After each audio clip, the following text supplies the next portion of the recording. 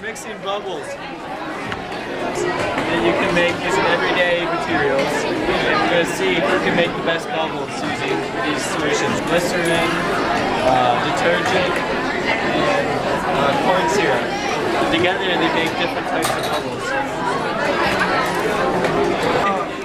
So far it's been a lot of the soap is a good ingredient, but you'll get different kinds. You'll get ones that sink faster and stuff with the other ingredients added. But soap and water, you're going to need water in most everything because everything's too concentrated. Use the prisms to make the lasers follow the lines on the paper.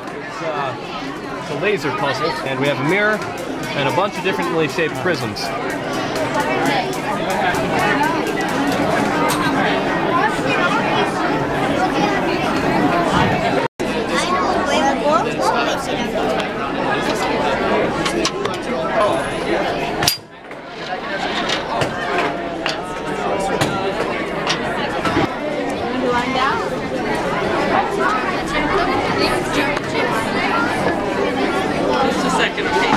Testing the pH of different liquids, see if they're an acid or a base. Okay. So we've got milk, we've got pop, soapy water, some just tap water, and then some lemon juice.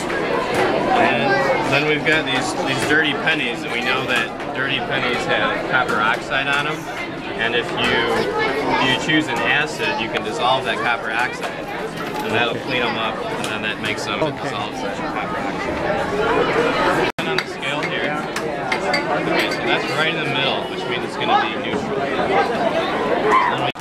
They're trying to balance as many nails as they can on the head of a nail.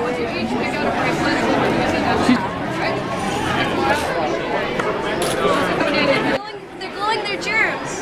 Oh. See? All that white that's shining, those are germs. And now you can go wash your hands, then come back and see the comparison. You'll see that they're a lot cleaner. Well, hopefully you... They're building magnet cars. Like, well, I don't have one to show you, but there's magnets on the bottom of the Legos, and then there's magnets on the inside of these tracks. So, yeah, like right now, they float, and they build their car on top of it, and it just slides down. Look at you.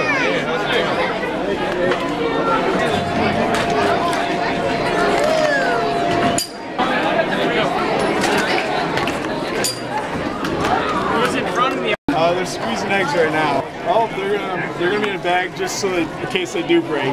But right here, you can add more pressure to the side and the edges of an egg because of the way it's shaped.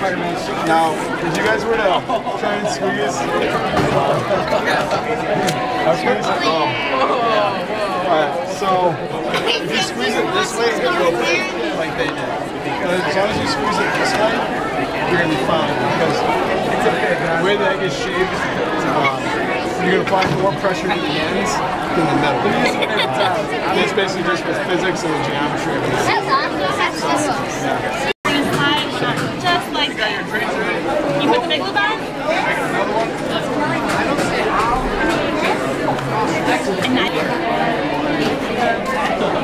It's just different kinds of bridges and stuff. And like what makes them strong and weak and stuff. How is it floating? The light from the pig is going to reflect around like this here. So then, this is a steel ball, and it's very, very difficult. In fact, it's very difficult to get that off.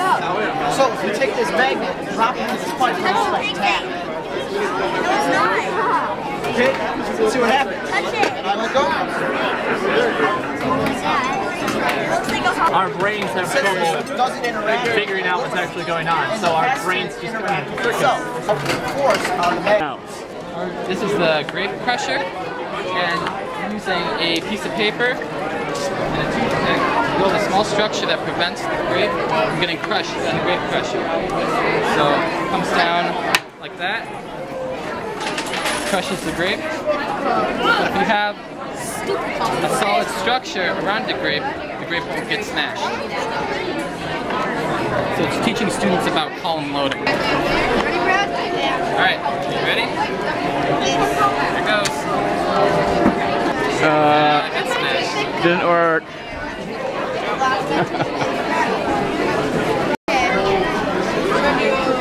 Now we're doing pulses and heart rate. Alright. Alright, find your pulse real fast.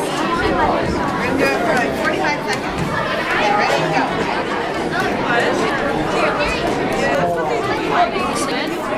And you can build it however you want. Yeah, that's really good. Wow. That. Ballistics car. They have the car, or they have a ball inside of the cannon, and then as it's moving, they're going to launch it. And we always ask the kids before where they think it's going to land, and then we explain why it lands where it does.